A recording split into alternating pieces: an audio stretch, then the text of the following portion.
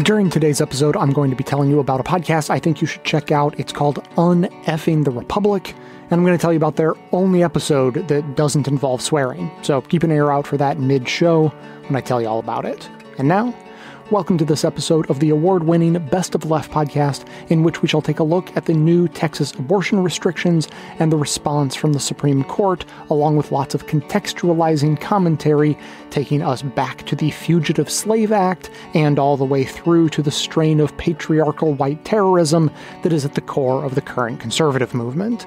Clips today are from Counterspin, Amicus, The Takeaway, The Thom Hartmann Program, and Gaslit Nation.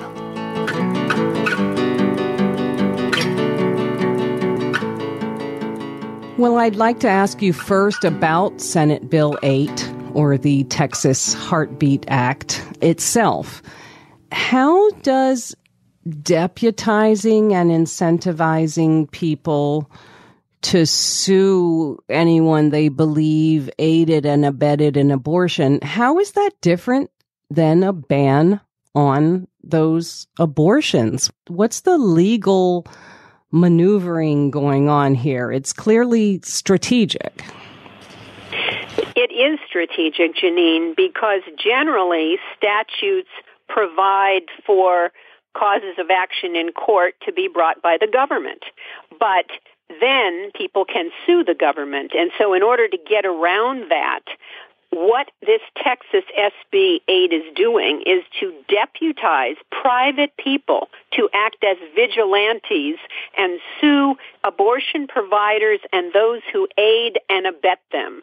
Now, that could include doctors, nurses, friends, spouses, parents, domestic violence counselors, clergy members, Uber drivers, Lyft drivers.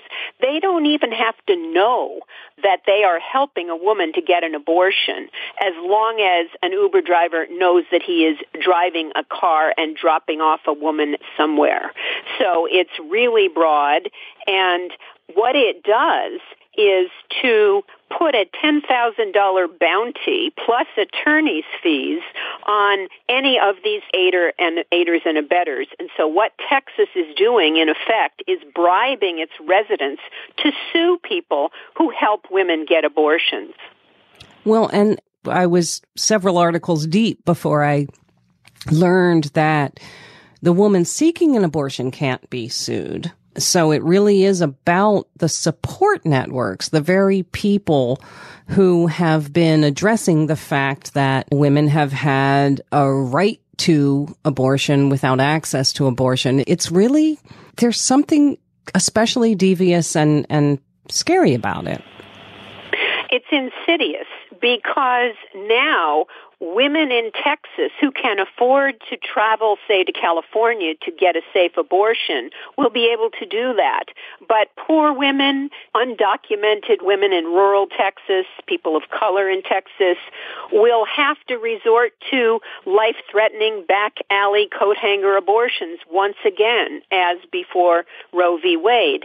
And there's another law that people are not talking about that is called SB 4, Senate Bill 4 in Texas, which specifically targets medication abortions, because 60% of early-term abortion, people who want abortions, choose to take a pill rather than have surgery. And what SB 4 does, this is actually a criminal statute, creates a felony for providers who prescribe medication abortions after 7 weeks of pregnancy, basically double banning abortions in the state. And it also bans abortion-inducing pills from being mailed into Texas.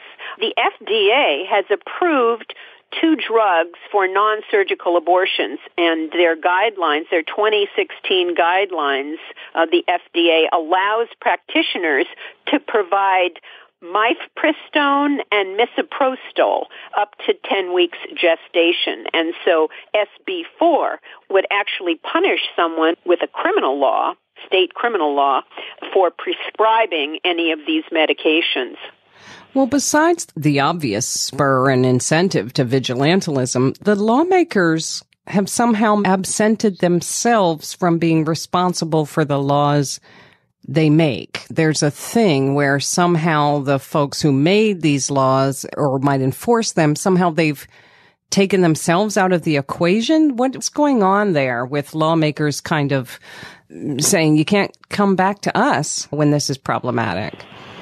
Right. They've had some clever lawyers trying to craft this law in a way that is not going to be successfully challenged in the courts. Now, interestingly, as we're speaking, the Department of Justice, Merrick Garland, the Attorney General, who should have been on the Supreme Court, actually, and I think this case, we wouldn't even be talking about this case right now, in all likelihood, but the Justice Department sued the state of Texas to block this Senate Bill 8, and they are arguing that the law is invalid under the Supremacy Clause, the 14th Amendment. It is preempted by federal law.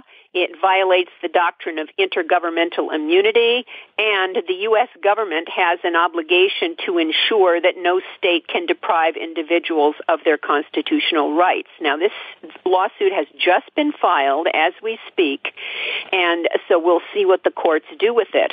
Also, on the 3rd of September, 2 days after the 5-person right-wing majority of the Supreme Court allowed Texas's SB 8 to go into effect with no lower courts weighing in, without briefing, without oral argument. 2 days later, a judge in Austin, Texas, issued a temporary restraining order in favor of Planned Parenthood and against the Texas Right to Life organization, and it just affects Planned Parenthood and Texas Right to Life. On September 13th, there will be a hearing on a preliminary injunction, and also this Texas Right to Life. And I say so-called because right to life is really a misnomer. And many of these people, I'm afraid, are very concerned with the life of the fetus, not so much with the life of the mother, although there is an exception in SB 8 if a woman's health or life is at stake, if the mother needs prenatal care, if the baby's born and needs medical care, health insurance, education. That's socialism. Forget about the right to life. So back to this other development, which is the Texas Right to Life. They had to close their website after their host, GoDaddy, said that it violated the terms of service. In other words, they were collecting information on someone without their consent. So there is pushback now. There are lawsuits, and I think we're going to see a proliferation of lawsuits, Janine, as well there should be. And keep in mind that the 5-person right-wing majority on the Supreme Court, and this excludes Chief Justice John Roberts, who voted with the liberals, he was upset that they didn't even rule on the constitutionality of it. They just let the law go into effect, the 5-person right-wing majority, with no briefing, with no oral argument, without seeing what the district court and the Court of Appeals would do with it. But they did let it go into effect, which is wreaking havoc. Women are freaking out, and so are abortion providers and families and everyone else in Texas.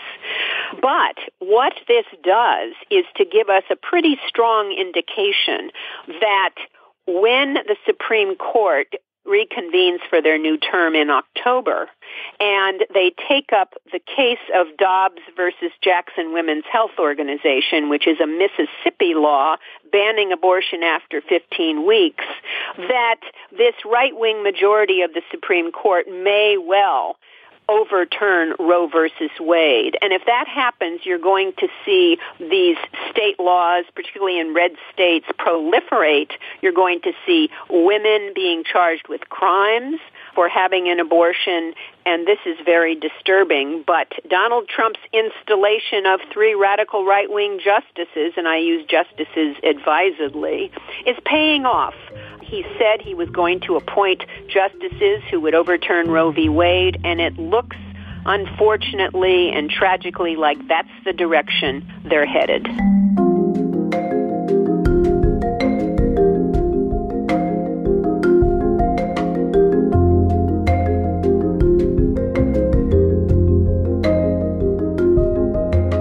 You wrote in Ms. Magazine that this kind of citizen attorney general vigilante law has a long and pretty sordid history that harkens back to the Fugitive Slave Acts.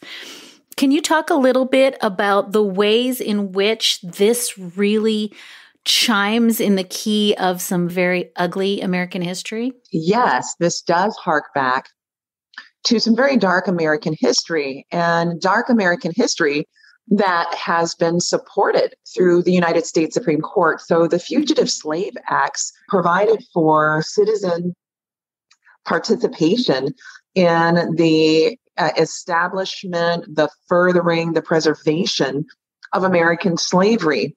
It weaponized citizenry, deputized citizens to surveil, to stalk, to apprehend people who were in violation of U.S. laws by escaping themselves out of slavery, out of an inhumane situation. There were bounties that were provided for their success in surveilling and successfully apprehending, obtaining individuals who dared to exercise liberty, autonomy, and freedom. And when you think about this Texas law, there are certain analogs that eerily resemble that of the Fugitive Slave Act in that it provides for a right of action of private citizens. It provides for financial remuneration of those citizens who are able to successfully peg someone who has aided or abetted an individual in obtaining an abortion. And what this means with the law written in such broad terms, this could implicate the Uber driver, the Lyft driver, the bus driver, the receptionist that works at an abortion clinic, virtually anybody who has been in the way of the path of a person exercising the constitutional right to terminate a pregnancy.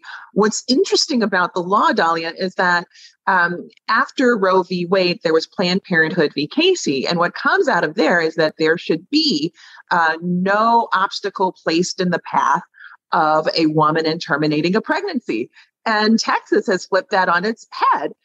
Which instead, you may sue anybody who aids in a person on the path of terminating a pregnancy. It is a very dangerous law, and it is very dangerous and alarming what has happened at the Supreme Court.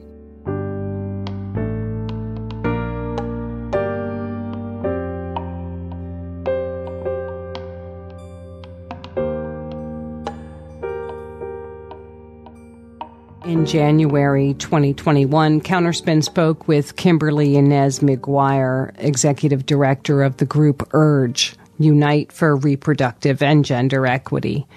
We asked her first about how courts have reaffirmed Roe time and again, but that still didn't get at the layers and layers between what the court says women can legally do and what they can actually do. The gulf between the theoretical legality of abortion in this country and the lived experience of people trying to get an abortion is wide and getting wider. And so much of the restrictions on abortion are rendered invisible because they only appear based on who you are, where you live, and frankly, how much money you have in the bank. So when we look at the layers upon layers, we go back to the Hyde Amendment, which is older than I am, and it's a federal policy that prevents Medicaid from covering abortion. And it was passed in short order after the Roe v. Wade decision. And so what happened was the Supreme Court said abortion's legal. Folks rejoiced, right? This was a big deal. And almost immediately thereafter, the door was closed on any low-income woman who gets her insurance through Medicaid.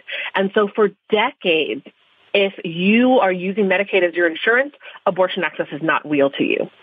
We then have seen since 2010 this newer tsunami of abortion restrictions, literally hundreds and hundreds of new abortion laws passed in almost every state in the country. There's a handful of states that have held the line, but all over the country, we are seeing restrictions on who can get an abortion, where they can get an abortion, restrictions designed to shut down clinics, restrictions targeting young people, right? And this has created a labyrinth for anyone who's just trying to navigate getting basic health care. And so again, we have this sort of legal fiction of Roe that says abortion is legal, but if you can't afford it, if you are young and can't get your parents to sign off on your decision, if there's not a clinic in your neighborhood, if the clinic in your neighborhood has been shut down by a state legislature that was targeting them, all of these things can become insurmountable barriers in the real life experience of trying to end a pregnancy. Roe versus Wade passed in 1973, and there was Hyde Amendment in 1976. And it's important, I think, to remember that Henry Hyde, the Republican congressman from Illinois, and the supporters of the amendment were very clear that they wanted to make abortion unavailable for all women, but it was only women receiving Medicaid that they had power over. Getting rid of the Hyde Amendment, it's not permanent law. It can be eliminated. That's one concrete action that President-elect Biden could take right now. We are hopeful but cautious. As many folks know, President Biden has had a somewhat public evolution on the Hyde Amendment, right, where after, frankly, the outcries, nationwide outcries during the campaign, he then made clear that he would be committed to ending the Hyde Amendment. So we're grateful that he took that position publicly, but we also are really clear that accountability is going to be necessary to make sure that promise is kept. And we have seen a few statements from the administration so far around the topic of abortion. They frankly have not gone far enough. The Biden administration statement on the Roe anniversary, in addition to not actually using the word abortion, which is concerning in and of itself, did not make clear a commitment to ending the racist Hyde Amendment, which, as you pointed to, with the pro-abortion rights majority in the House and the Senate, with the White House, there is no reason that Hyde or any coverage ban should appear in the next round of federal budgets. So now is the time for the lawmakers, the president, and those in Congress who have said that they oppose. They've got the power now, and people across the country are watching to see how they use that power. I just want to add that Hart just did some research. Significant majority, 62% of voters favor Medicaid coverage of abortion services as against a 38% opposed. There's majority support among men, women, all age groups, all education levels. Words are powerful. It does matter that Biden didn't use the word abortion in his statement on the Roe anniversary. And framing is powerful, which is why I appreciate the way that you and Urge and others describe legal abortion as the floor, not the ceiling, as part of that expansive understanding of reproductive justice. Can you talk a little bit about how we talk about abortion and why it matters? What are you trying to do with that floor, not the ceiling phrase? Absolutely. So I think there's a few key pieces here. One is about how we show respect to people who have had abortions. And first and foremost, those who have had abortions deserve the dignity of recognition. We need to use the word abortion. We need to talk about abortion as necessary healthcare and as a social good. Anything less, honestly, disregards and disrespects the 1 in 4 women in this country who have sought out this healthcare. So that's the first piece is just saying the word abortion. It's not a bad word. It's a word that's saved people's lives and helped shape better futures.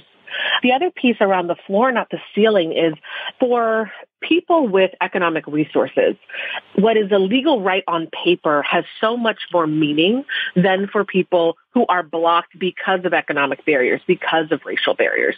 So we look at something like abortion access. Even before Roe v. Wade, when abortion was illegal across, large swaths of the country, the reality is that women of means have always been able to get abortions. That has always been the reality for people with money.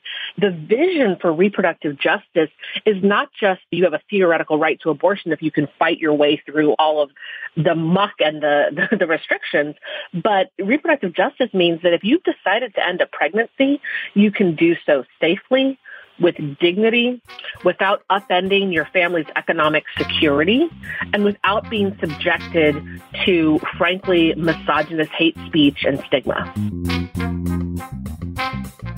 If If you want to know why I am friends with the folks over at the Unfucking the Republic podcast, just go listen to their recent episode breaking down 9/11.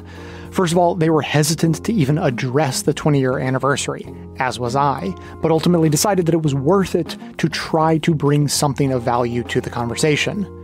As did we. Ours is just in the works.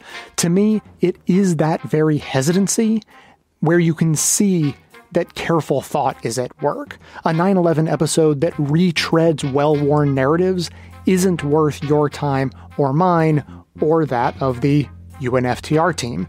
Case in point, they insisted on giving more context to the story than just about anyone else, something I put a high value on myself, with their story starting back on September 11th, 1973. And if you don't know what happened on that date or why it's relevant, you'll just have to go listen now, won't you? So do just that, have a listen, and then subscribe to hear what else they've been cooking up wherever you get your podcast by searching for UNFTR or by clicking through on the link in our show notes.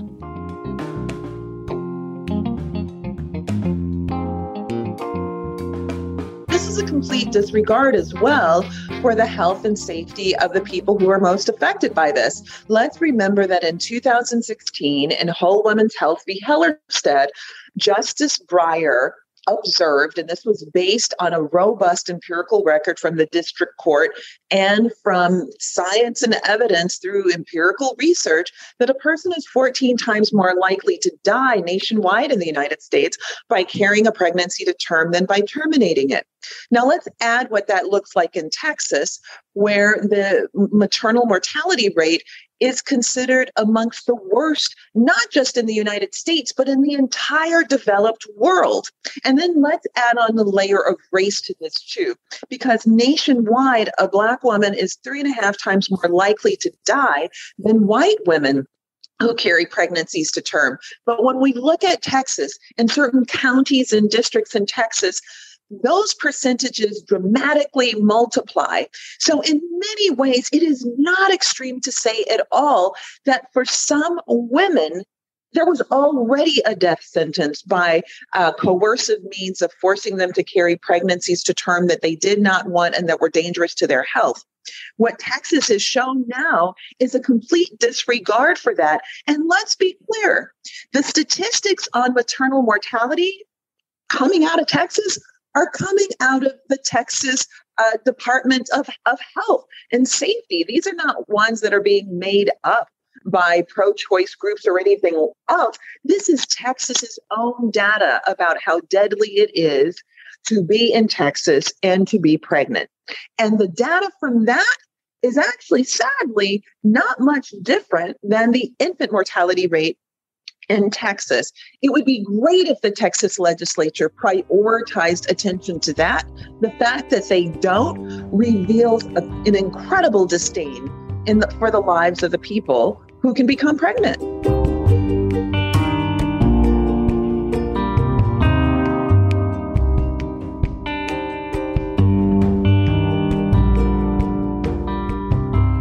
Dr. Moghetti, how would anyone know if someone else had a private medical procedure or surgical procedure? How would someone know that someone has sought an abortion? The scary part is that these extremists actually camp out outside of our clinics every single day, and they take pictures of staff. They take pictures of patients. They write down our license plates. They already have an expansive infrastructure across the country for surveillance and harassment of abortion clinic workers and abortion seekers. So how they would know is through their expansive surveillance infrastructure that they already have in place. Let me ask a follow-up to that. What if someone maybe who has a private physician goes into, say, a university hospital and sees their private physician and is either prescribed the pills necessary for a medical abortion or is actually given, say, a DNC, a surgical procedure? Does that mean that basically it's only those who can be surveilled who are most vulnerable here? Yes. So we're unclear right now who they're going to bring suits against and how. But yeah, it is unlikely that a private family physician or OBGYN in their office that is providing just individuals in their practice care is going to be found out. But it's also important to remember that in Texas, your regular physician is not technically usually allowed to provide abortion care to you. And so our state has already been regulated to the point that pretty much all abortion care happens within our known clinical settings. So they've already thought of that. They've filtered us down to a few spots where most, if not all, abortions in the state happen. So, Dr. Kumar, I'm struck again. Dr. Moyedi said that the primary purpose of this law is to intimidate and frighten. Are you feeling intimidated and frightened? Certainly, yeah. And I totally agree with Dr. Moyedi that to your question before about how would you know, or what happens if this, that, the other.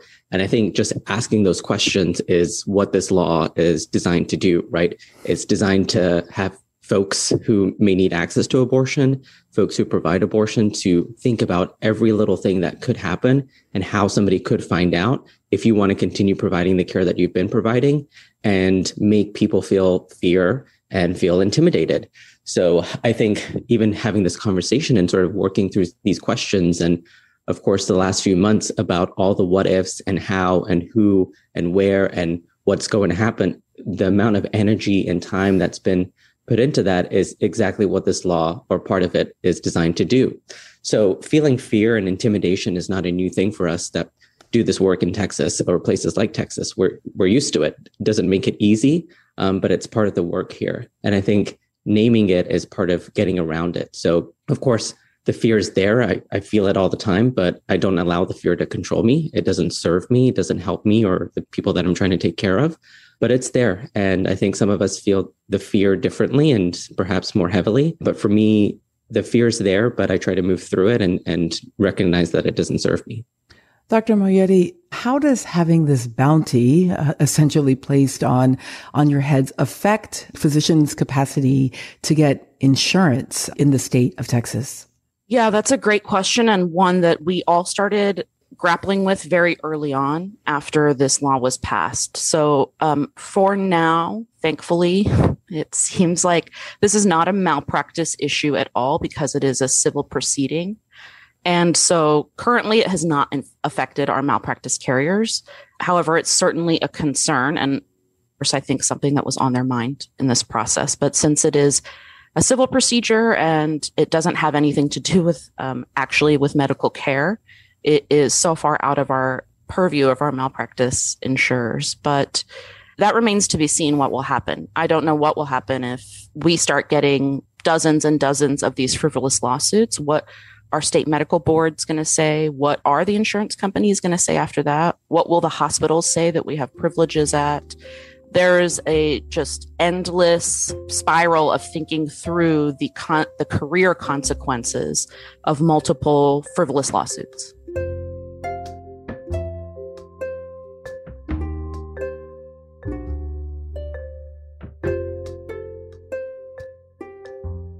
I want to really focus in on the fact that the Supreme Court chose to let this bill stand on the basis of a really hyper-technical jurisdictional argument.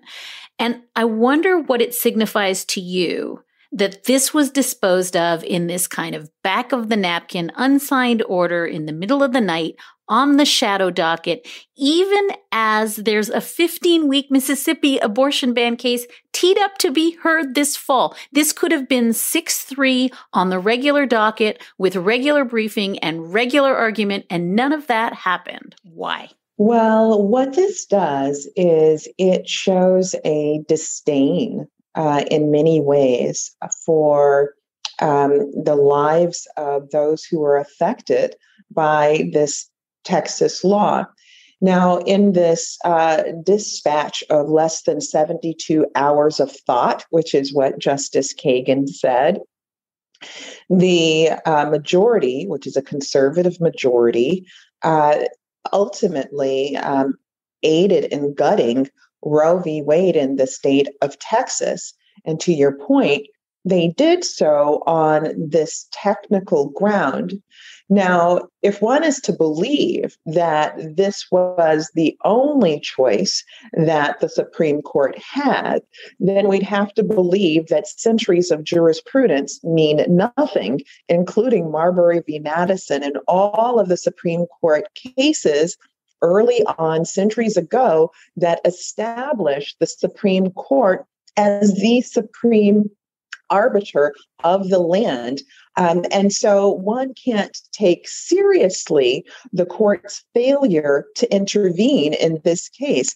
And I think Justice Roberts' dissenting opinion in the case makes that very clear, where he really shreds, in many ways, his conservative cohorts in the court, making clear that, of course, they could have intervened. And of course, Justice Sotomayor issued a very compelling dissent. As I mentioned, Justice Kagan did as well. But what this allowed was for the Supreme Court, the majority, to come away with clean hands, in that they make no argument as to the constitutionality of the law. So they get to appear as if their own priors were not somehow on display in their refusal to impose an injunction in this case. As Rebecca mentioned, this is a long time in coming. And so as we look at the jurisprudence that's been articulated in dissents by these justices, as we look at their private leanings, such as Justice Amy Coney Barrett and the advertisements that she has signed on to, the speeches that Justice Alito has given, the dissents and concurrences coming from Justice Clarence Thomas, that this too has been a victorious moment for them. And let's be clear that this is part of a very well-oiled machine. And part of this machine has been the lifting of the Federalist Society, that has played an enormous, in fact, an outsized role in who sits on the bench today. Let's be clear that there are a number of movements that come together to put us in this particular space. The decades-long anti-abortion movement, which has been well-oiled and well-funded, with some of the sharpest legal minds paid a lot of money to help along this vein. And we see that in the Mississippi case. We see that in the Texas legislation here. That movement has also affected who sits on the bench as well. When Donald Trump was in office as president, he was able to nominate more judges to the federal bench than any other president, save George Washington. Most of those judges that he nominated were already filtered through the most conservative filter ever. Those are people who are on the court and on the Fifth Circuit as well. And so we can't see the Supreme Court's involvement as just simply isolated from their involvement in social groups. We can't see what Texas, the legislature, did as isolated from the broader movement, and even isolated from Mississippi and these other states. This has been a deeply coordinated movement that has taken foot. And in that way, no, it's not surprising what these conservative justices just did. Adam Serwer wrote so much with regard to the Trump administration, his brilliant observation that I think was incredibly vivid and descriptive of the politics of the Trump administration. The cruelty is the point, that there's a message of power. There's a message of domination in showing your disregard and your disdain, and that this is not important. And that's part of what my guess is about why they did it. It's certainly an issue that's important to many of them. We know that abortion is important to Amy Coney Barrett. We know that abortion is important to Brett Kavanaugh. We know that that this is not something they are not interested in.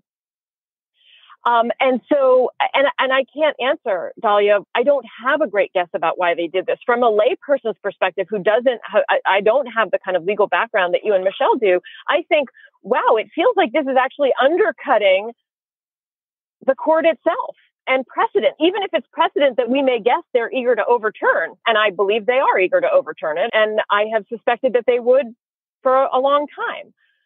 But to say, like, we're not even going to bother to uphold this federal law that was made by our body, by the Supreme Court, feels to me to be self-diminishing in some way. And I am confused by it. And this is the conversation we have been having in the car. But we also know that this project, and this may be what I heard Michelle talking about, the years of organizing from an anti-abortion movement. There's also been years of organizing by a Republican Party to put a court in place that would take all of the disdain for reproductive autonomy and reverse Roe or make it functionally meaningless, fully take away the rights and access to abortion care, to full health care. And this has been a mission of a Republican Party, and we've known it, and it's happened through state legislatures and a conservative movement that was obsessed with taking over state legislatures to excellent effect, so that you have state legislatures that come up with these wild laws like the one in Texas, to taking over the Supreme Court, and a Supreme Court seat that was held hostage by Mitch McConnell in the last year of Barack Obama's term, to a Senate that jammed through a replacement for Ruth Bader Ginsburg in the last days of Donald Trump's administration.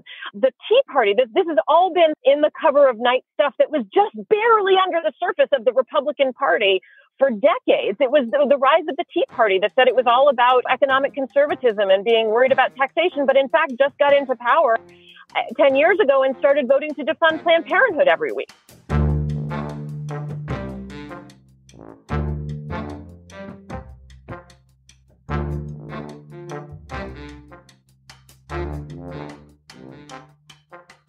This, I have to say, is part and parcel of the general Democratic response, the general right male Democratic response to the attacks on women's rights to choose over the last 30 or 40 years. Yeah. It's not to aggressively fight for the right to family planning and fight for the right for abortions.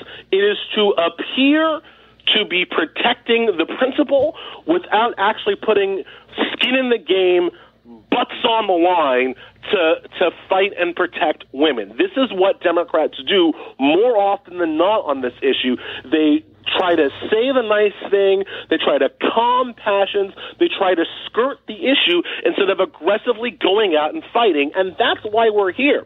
Because the Republicans, as we've seen in Texas, as we see in Mississippi, as we're about to see in Florida and South Dakota and Missouri and Arkansas, Republicans are out here like they're on crusade, all right? They act like they have the moral high ground. They act like forcing a woman to bring a pregnancy to term against her will is something that is not barbaric, right, which is beyond me. But they act like they are on some kind of holy crusade, and Democrats act ashamed that they have to protect women's rights. And this goes way back, Ellie. Back in the early 90s, Bill Clinton was talking about how we want to make abortion safe, legal, and rare, which is, again, buying into the frame that there's something wrong with abortion. Obviously, we're talking about pre-viability, and in most cases, substantially pre-viability. But this overwhelmingly emotional argument, combined with the fact that you've got the Catholic Church, which has a seat in the United Nations and has no female citizens, but is on the Family Planning Commission at the UN, or at least used to be. I think that you've got a lot of Democratic politicians who are afraid to offend Catholic voters. They don't want to lose them. And so they've always tried to have it both ways. Oh, we're trying to keep abortion safe and legal, but, you know, we kind of agree with you that it's morally something that's a little creepy and we shouldn't have. Instead of saying, right, unwanted pregnancies can be a terrible problem. They can be a life-destroying problem for some people. They can certainly be a life-altering problem for most people. And you have the problem of women who want abortions getting them in unsafe ways, because that's right, which is a whole third thing. That's the dark side of these restrictions. It doesn't stop abortions. It forces women onto the black market where their health cannot be protected. Correct. Look, from the perspective of people who claim, and I believe it is just a claim, I do not believe that this should be given the imprimatur of a real belief, because you just got to think it through. But the people who claim that they care about the life of the unborn, here's an idea: give $10,000 and free health care to women who want to carry their pregnancy to term.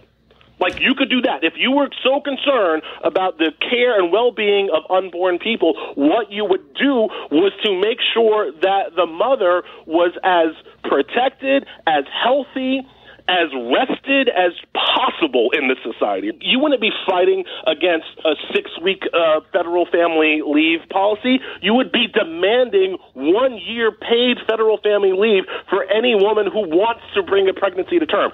That's what you do if you care about life. And if you don't care about life, if you only care about controlling women's bodies, that's how you get into $10,000 bounty system for ratting out your neighbor trying to go to the doctor. Let's start using proper language, by the way. Number one, let's stop using the word unborn unless we're talking about viable post-24-week pregnancies. And let's stop referring to a pregnancy at 6 weeks or 8 weeks or 10 weeks as a fetus when, in fact, it's a zygote. And let's stop referring to heartbeats at 6 weeks because there is no heart. There are cells in there that are pulsing with an electrical current because someday they will develop into a heart. The forced birth faction, essentially, has hijacked language, Ellie.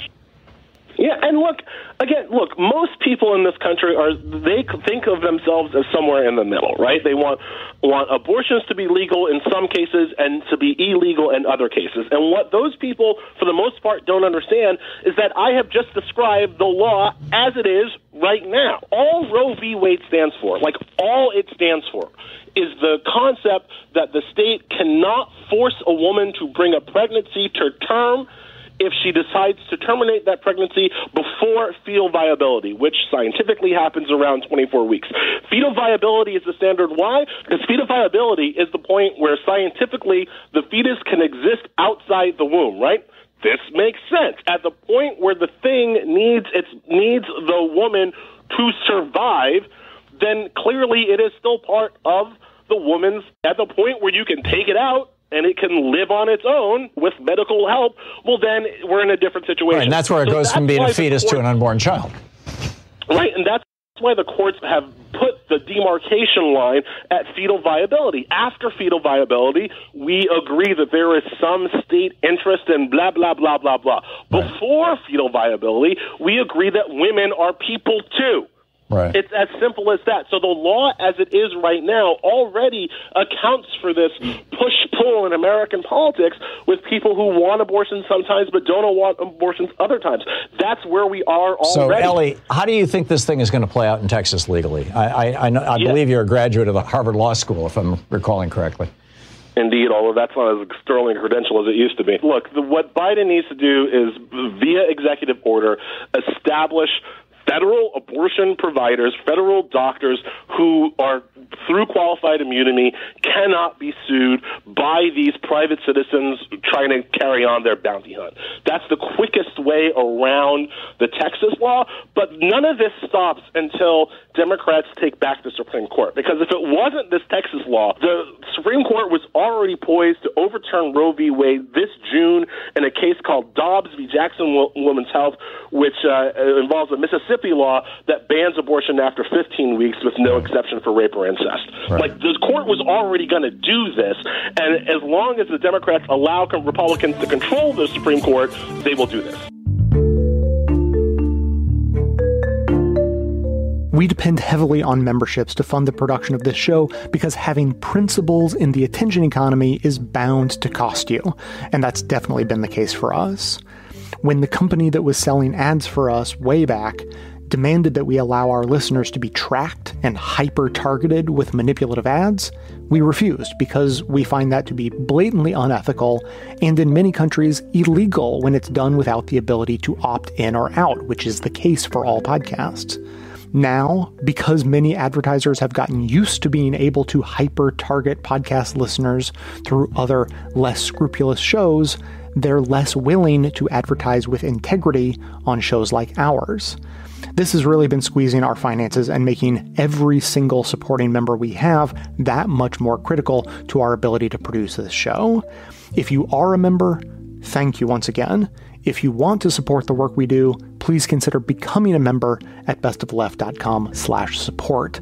If you'd like to advertise with integrity to our audience while protecting everyone's privacy, you can reach me directly at j@bestofleft.com. Thanks, as always, for your support.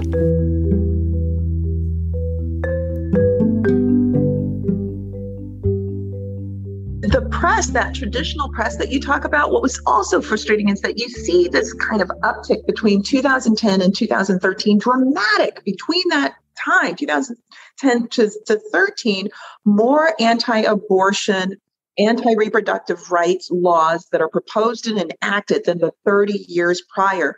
And this is during the time that Barack Obama is in office.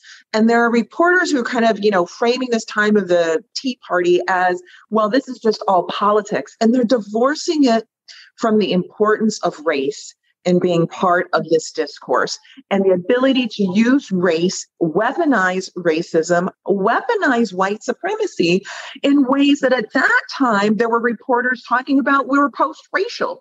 How wonderful it is. We have a Black president. This is the new coming of America. And there were those like you, like me, and that other people were saying, no, look at what this represents. This is actually dangerous, what's taking place. And sadly, it's taken a while for traditional news media to catch up. It's taken as part of the traditional news media, has been told so many times over, I guess now I've been writing about this for a couple of decades, and who has been told over and over again some version of, you're being hysterical if you think this is what's going on. Right. And in fact, that is certainly, you're so right about how the right used Barack Obama's presidency and the kind of the willful sleepiness that it engendered on the left, and the liberal left. Oh, absolutely. That got to pat itself on the back and say, look at what we helped to do, right? I mean, it's yes, post-racial, right? Exactly. We elected a Black president. Post-racial is white liberals celebrating themselves and saying, look at what we did. We got Barack Obama in the White House while being asleep at the wheel on all of these other fronts. And to be clear, the Democratic Party has played a really crucial part here, too, in encouraging that sleepfulness. Right? Is that a word? I'm very tired. If the press refused to acknowledge what the right was doing in building its power in state legislatures, in taking over the court, in moving in this direction, the Democratic Party that was theoretically supposed to be on the side of reproductive rights and autonomy has absolutely refused to fight for them up until as recently as the Amy Coney Barrett confirmation hearing, where nobody wanted to have the fight because the Democratic Party has absorbed an inaccurate and incorrect message that people find abortion icky. And I would argue that is because because there is an assumption that anything having to do with women's autonomy and human full and equal human thriving is icky, right, to a lot of people. But the Democratic Party has not fought on this, despite the fact that the legality of abortion is actually one of the most broadly popular issues in this country, even in red states. The press, again, would have you believe that the country is irrevocably divided on this, right? That it's 50-50, nobody's ever changing their mind. But in fact, good, smart polling over the past decade has shown that is a myth. 7 in 10 people, even in purple and red states, want abortion to remain legal in some form. And the Democratic Party, despite having that very good, strong evidence in front of them, has refused to fight for abortion rights, for better abortion access. This administration is the first time since the 90s that a budget and has in its first draft not included the Hyde Amendment. The Democratic Party has permitted the Hyde Amendment to be in the budget, through the Obama administration. The Democratic Party has refused to fight for abortion, and in fact has contributed to the idea that there's something distasteful about it, that there's something icky about it, that it's a cultural issue rather than a key economic issue. The Democratic Party has been very much a part of this story too, and has also been absolutely asleep at the wheel. While this was very clear to many people who weren't listened to and who were called hysterical, literally called hysterical regularly, who'd been saying, look, this is what we're building to. This is what's happening. This is what the right is trying to do. And people who've been saying that were told that they were fantasists, that they were overdramatic, that they were feminized, basically, by saying you're being overdramatic. Rebecca, I'm so glad you said this. And I want to stop for a moment and honor the fact that Rebecca and I have stood on many a street corner in Brooklyn and asked each other, Am I hysterical right now, having had somebody tweet that at us or shout that at us? So I think it's really important to fold into this conversation how subject you can be to claims that you're overreacting. And I also want to, on behalf of a lot of the mainstream press, acknowledge the fact that this narrative about this moderate centrist court, this redemption narrative that says that, oh, look at the end of the 2021 term and look at how centrist Brett Kavanaugh was and look how centrist Amy Coney Barrett and look at how they are drawn like magnets to how right the left fundamentally is, how correct the left fundamentally is, and look at how centrist and moderates they are. I mean, we really, really wanted that story. We peddled that story. The public right now, Gallup polling is showing that 51% of Democrats love the John Roberts Court. So we also played a part in that narrative of normalizing and legitimizing a court that was inexorably going to do this and was selected to do this. And I guess under this rubric of gaslighting, I mean, we've talked about the ways in which the court was gaslighting us, the DNC was gaslighting us, the press was gaslighting us. I guess I want to give both of you a chance to say that just the political system itself kept insisting that there was something about the way women were reacting to Brett Kavanaugh, the way they were reacting to Barrett, that was, again, over the top and hysterical, that wasn't sober and legalistic. And that I'm just thinking of you, Rebecca, responding to Ben Sass saying, you know, these women are nuts. Why are they dressed up like handmaids saying that they're going to lose abortion? I mean, the gaslighting all the way down. So there are two instances that I think of. One is that Ben Sass, and that was during the Kavanaugh confirmation hearings. In fact, before he was accused of sexual assault by Christine Blasey Ford, when protesters were yelling in the chamber about abortion rights, Ben Sass, who is the senator from Nebraska, who's a history teacher, said this thing from the perspective of a historian. Like, for decades, I've been hearing people scream that women are going to die. And he used the word hysteria. You think that's an overstatement? No, he used the word hysteria. He said, where does this hysteria come from? Like, this is a ludicrous thing to say because I've been hearing it for decades. So that is this gaslighting, and it's this condescension from the white male Nebraskan senator, history teacher, you know, with like a Harvard degree or something, who is telling you that you're just crazy if you think that the confirmation of Brett Kavanaugh to the Supreme Court is going to result in harm to women's bodies, rights, and autonomy. So there's that instance. And then I want to bring up another instance that I also can't stop thinking about, which is the end of the Amy Coney Barrett hearings just this past fall, when the Democratic senator from California, Dianne Feinstein, reached over and congratulated, as many people are watching this, and just gobsmacked that after a Supreme Court seat was kept out of Barack Obama's power, as Barack Obama was prevented by the Senate, by Mitch McConnell, from appointing a justice to fill an empty seat in his last term. And Republicans jammed through Amy Coney Barrett, a known opponent of abortion rights. And the Democratic Party, there were a couple of people who really did fight, and I was grateful to them for it. But by and large, the Democratic Party lets this happen without saying, no, this is a travesty. This isn't how this works. This is a horror show. This is what's going to happen. Here are the things. It's abortion. It's voting rights. It's the environment. It's the planet. Without saying all those things as boldly as they should have been saying, they didn't fight. And at the end of it, you have all these people watching, me watching, my jaw on the floor, thinking, I can't believe this is just happening. And Dianne Feinstein, a Democrat, reaches over and congratulates Lindsey Graham on the best, smoothest confirmation hearings in her memory.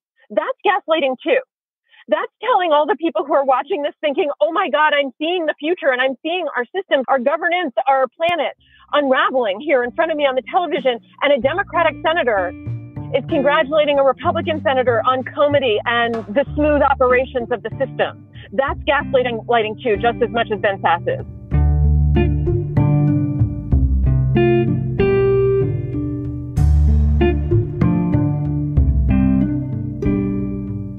As we saw, the Texas abortion ban is yet another reminder of why you hardly ever see female dictators. Americans, like many corners of the world today to varying degrees, from Afghanistan to Russia to Syria to Poland and the United Kingdom and too many other places, are up against the threat of patriarchal terrorism. This is not only a war against women, but a war against LGBTQ people as well, who by their very existence challenge the rigid, harmful confines of who gets to be considered human under a patriarchy.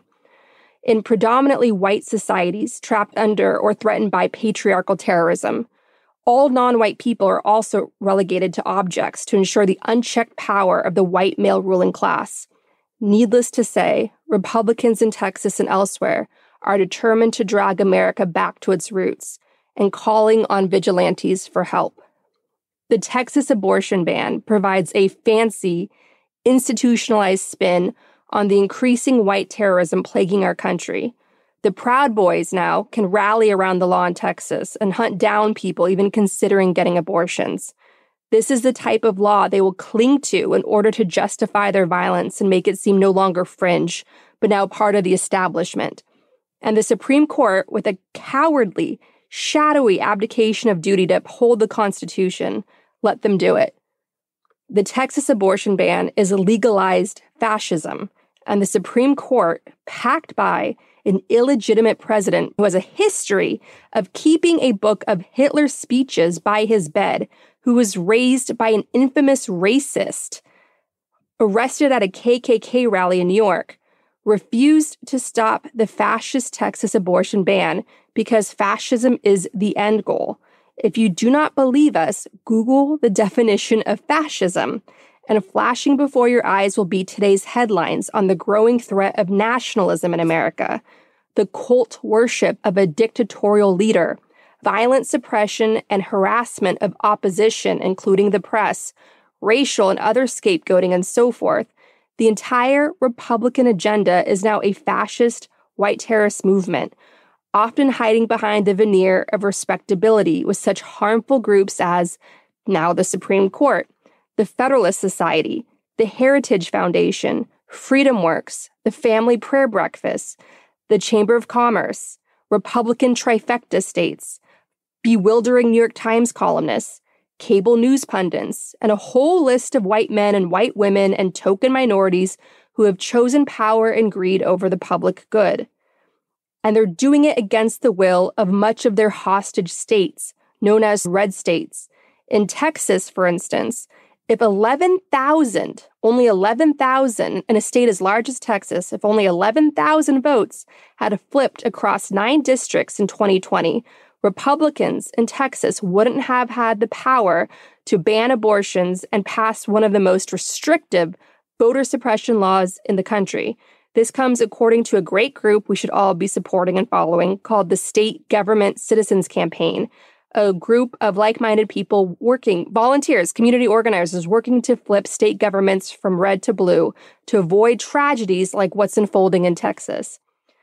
The Texas abortion ban is legal warfare against our democracy, much like the court packing by the Federalist Society, the voter suppression laws across the country amplifying Trump's big lie, all of that paid for by massive amount of dark money. Look at Jane Mayer's piece recently in the New Yorker, all about the dark money that's fueling these voter suppression lies, all based on Trump's big lie that the 2020 election was stolen from him, and justifying expanding voter suppression laws and putting the power of our elections in the hands of right-wing partisan ideologues. It's the same legal warfare you see in authoritarian states and declining democracies like Viktor Orban's Hungary, where opposition leaders faced intrusive and expensive audits, for instance. Authoritarianism isn't always tanks and brutality. It's also really expensive lawsuits and investigations and, like I said, financial audits. All of this is done to financially ruin and harass and demoralize and crush the opposition, completely ruin their lives, and therefore they don't have any energy or any resources left to fight the authoritarianism.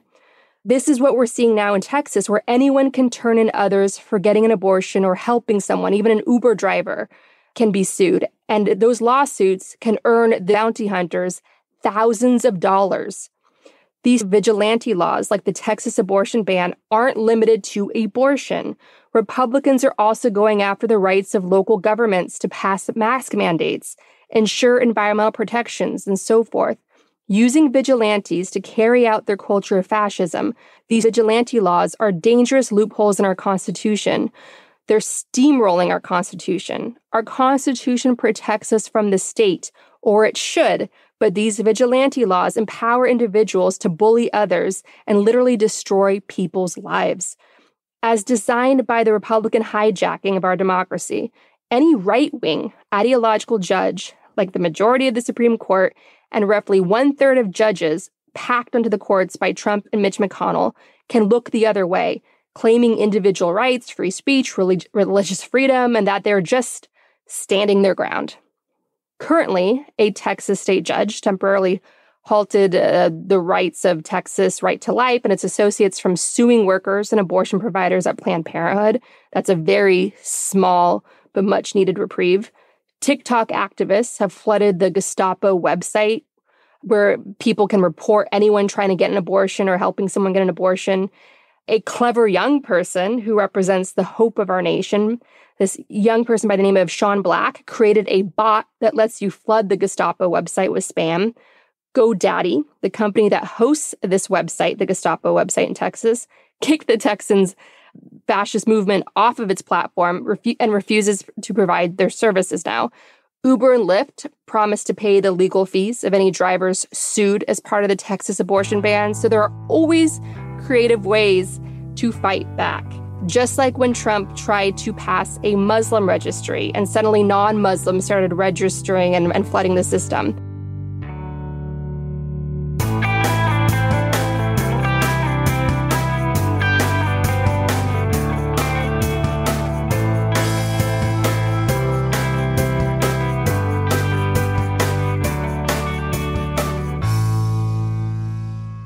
We've just heard clips today, starting with Counterspin, giving the details of the Texas abortion law. Amicus compared the Texas law to the Fugitive Slave Act. Counterspin explained the difference between the legality and actual lived accessibility of abortion services. Amicus also addressed the role of race and disregard for health outcomes in abortion restrictions. The takeaway described the surveillance infrastructure that already exists surrounding abortion clinics. Amicus looked at the role of the GOP and Republican Supreme Court justices. The Thom Hartmann program focused on the failure of Democrats to stand up for abortion rights, and Amicus explained the Democrats' tendency to have fallen asleep on the issue in the face of endless gaslighting. Finally, and fittingly, Gaslit Nation drew the line between vigilante abortion laws, white terrorism, and creeping fascism.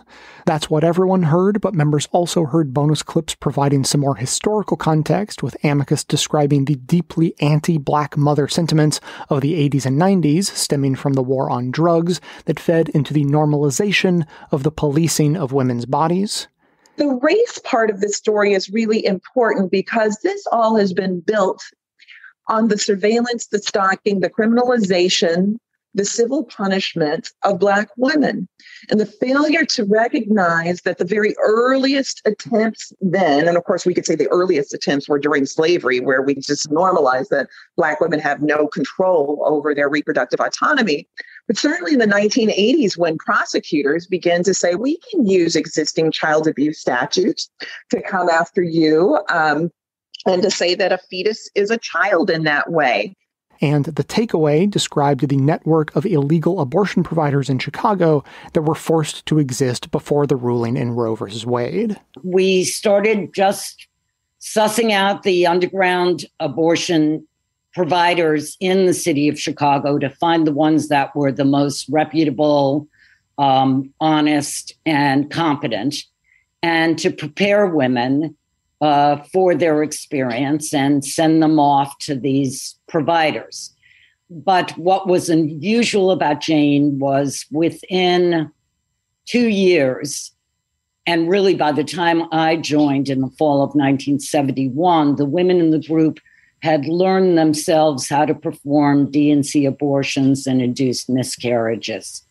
So we became a completely women-run underground abortion service in the city of Chicago. To hear that and all of our bonus content delivered seamlessly into your podcast feed, sign up to support the show at bestoftheleft.com/support or request a financial hardship membership because we don't make a lack of funds a barrier to hearing more information. Every request is granted, no questions asked. And now, we'll hear from you.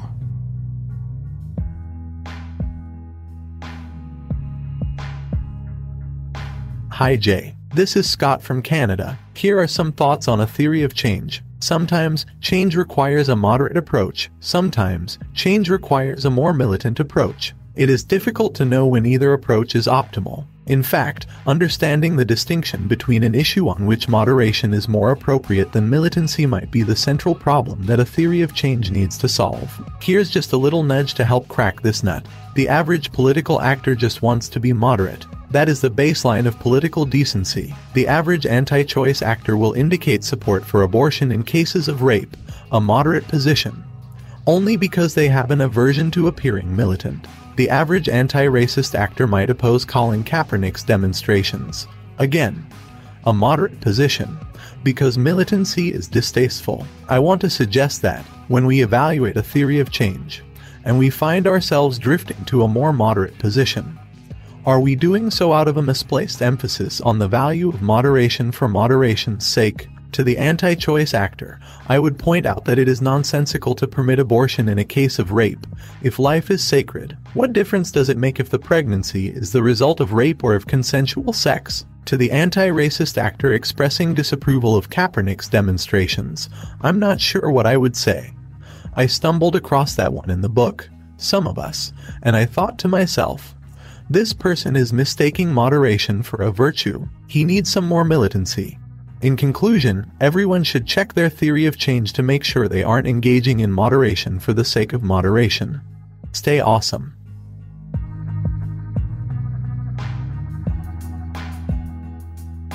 Hey, Jay. I think you might have been speaking in support of what I called, what you played on the show, to say. Because my point is that the people who advocate that our congressional leaders should get paid less have a poor theory of change. It's not really a good idea. It just feels good to them, and it feels good to us, but it's a bad idea.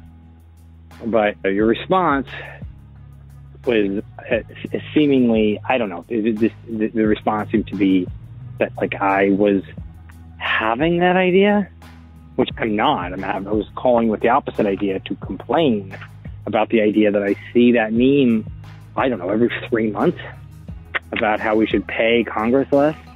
And while that feels viscerally good, I was just having some common ground with any sort of right-winger. I do think that is a poor idea, and was looking to see if anybody had a theory of change actually that suggested it was a good idea, if that's possible, if it could be a good idea, potentially, just to challenge my own self, to challenge myself. And also I just called in to rant about that idea. So I just thought your reaction was a little weird, because it sounded like I was calling in to suggest that we should make legislators get paid less, which was not what I was doing. I was actually ranting about it and being as charitable towards that side as possible. Okay, take care, man. Bye.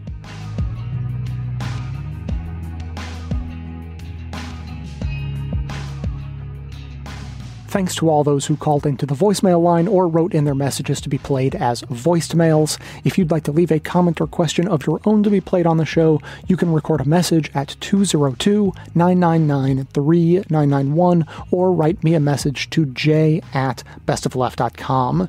First of all, to put Nick's fears to rest, I went and listened back to my commentary that he was referring to the last time he called in, and I responded to him and another person who had written in on a similar topic. The other person was talking about term limits and the downsides of that. Nick called in, talked about reducing congressional pay and the downsides of that. I responded to both. And I don't know what happened. I don't know why it sounded confusing, but it did. And I absolutely saw myself on the side of both Jonathan from New York talking about term limits and Nick talking about the wrong-headedness of reducing congressional pay, or at least the short-sightedness of it and the possibility of it stoking corruption. And so I went on to talk about the importance of having a theory of change, and those being great examples of how a lack of a well-thought-through theory of change can result in really poor policy, so poor, in fact, that it actually backfires from what the people are intending. So as I say, I don't know what happened. One of my least favorite things is misunderstandings. I find them incredibly frustrating, making it deeply ironic that I went ahead and made myself a political commentator on the internet, of all places. As for Scott, I think he is absolutely right that politicians tend to look to be in the center of any room they happen to be in. That's why they change what they say, depending on what room they're in. And militaristic actions are often a strategy to shift the Overton window, pulling the center toward your cause, so that moderates, when they are trying to find the center, will shift in your direction as the Overton window shifts in your direction. So when you see actions that seem radical or shock and horror, impolite, keep in mind what the purpose is. For instance, a politician who agrees that there should be exceptions to abortion restrictions in the case of rape or incest get to say that while making it sound like a gift they're granting, because of the hardcore, militant, forced birth advocates who are incredibly loud in the ears of those politicians. As discussed in today's show, even the left has been buying into the right-wing frame on abortion for decades, with all of our talk of safe, legal, and rare. And that language has only recently begun to shift because of the more radical elements of reproductive justice advocates getting as loud as they possibly can in order to shift that narrative. And I think the problem the left falls into a lot is the idea that because our policies are so much more popular than the right, we should be able to win over support while being polite. Hey, don't ruffle feathers. Don't be so loud. Don't be angry. Like, we're right. Let's just get everyone to agree with us. And it doesn't really work that way. The other side yells a lot louder than we do on the specific issues that they really care about. And their echo chamber is designed to make people a lot angrier than the media on the left generally does. And that's why more radical approaches almost always need to be part of a theory of change. It probably shouldn't be the only element. You know, we need political strategy to get actual laws passed too. But when it comes to messaging, a bit of militarism is almost always a good thing to pull the Overton window and moderate politicians along with it in our direction. As always, keep the comments coming in at 202-999-3991 or by emailing me to j@bestoftheleft.com. Thanks to everyone for listening. Thanks to Dion Clark and Aaron Clayton for their research work for the show and participation in our bonus episodes. Thanks to the monosyllabic transcriptionist trio, Ben, Ken, and Scott, for their volunteer work helping put our transcripts together. Thanks to Amanda Hoffman for all of her work on our social media outlets, activism segments, graphic designing, webmastering, and bonus show co-hosting. And thanks to those who support the show by becoming a member or purchasing gift memberships at bestoftheleft.com/support or from right inside the Apple Podcasts app. Membership is how you get instant access to our impressively good bonus episodes, in addition to there being extra content and no ads in all of our regular episodes. For details on the show itself, including links to all of the sources and music used in this and every episode, all that information can always be found in the show notes on our website and likely right on the device you're using to listen. So, coming to you from far outside the conventional wisdom of Washington, D.C., my name is Jay, and this has been the Best of the Left podcast, coming to you twice weekly, thanks entirely to the members and donors to the show from bestoftheleft.com.